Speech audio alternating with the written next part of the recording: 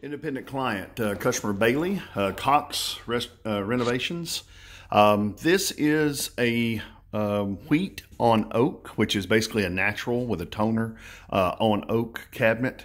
Mr. Bailey has chosen that to go with his mixed color floor, and it looks beautiful in here. Thing about these are Wellborn forest cabinets. They're all plywood construction, slow close hinge, slow close drawer fronts. Let me go around the room here real quick, and first thing I want to do is want to show you, we did include the valance here. Customer wanted to have a valance instead of the return on both sides, so we added the molding across the top, another 4 feet of molding, another piece of trim.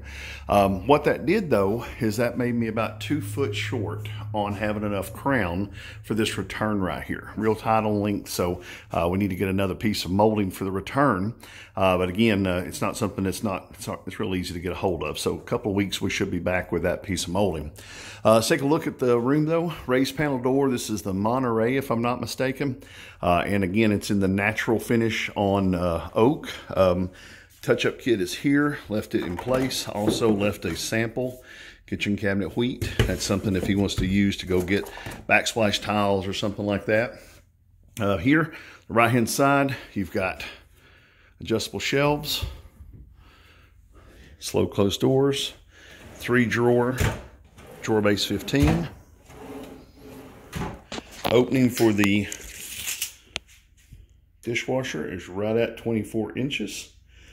Scooped sides. Now this is where we have to saddle cut the sides because of it being an undermount sink and a sink base 33. If we don't scoop the sides, a lot of times the sinks won't fit in the space. So this is just a precaution to make sure that the sink's going to fit in that 33-inch sink base. Here in the corner, blind corner cabinet. Here's the right-hand return side there. Here's the left-hand blind side, and you can see double doors. Goes back into the corner. We did add a panel back in here to keep the hole from having anything to fall out of. Down here in the bottom, Lazy Susan. This is Wellborn Forest's Lazy Susan, or Wood Susan. Everything's working good there. Same thing on the bottom. Everything's working good there. Left-hand return door. Adjusted the gap on it to where it's nice and clean. Double drawers. This is big. Most people want to have some drawer storage space in their kitchen, and these big double drawers are the ticket for that. This is a freestanding stove, and as a freestanding stove, we always leave about a 30 1/4. This one's right at 30 3/16 or so for the opening. This floor did have a little bit of a drop. From there to here is about 3/4 of an inch. So I always order the wider 8-inch wide toe plate, and we just cut that to size. Makes it look so much more better. Instead of having to drop the plate down to the ground, it gives you a full plate on the front. So we cut the 8-inch down to, I think it was 5 1/4 or so is what we needed for this area. But double drawer boxes here, a few extra pieces of handles and knobs. Everything working. That thing's huge. You're going to put all kinds of storage in that. Upper cabinet here, shelves, adjustable shelves, slow close doors. Again here, upper cabinet, went ahead and cut in for the electrical for the microwave. We did a capital cut in the top molding. This is an accent above this area. That keeps me from having a seam in this length. This length is over 10 feet. They only make crown in 10-foot length in this finish. So we stop it, jog it, go back, and that gives me a place there that the seam doesn't show up. It gives it a little focal point right above the stove area. Over here on the left, double drawers again. Big, huge drawer space. It's going to have all kinds of room in those. Left here, shelves, adjustable shelves.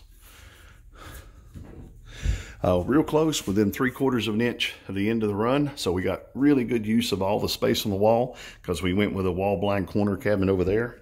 Here we got a drawer, and it does miss. It misses by about 1/8 of an inch.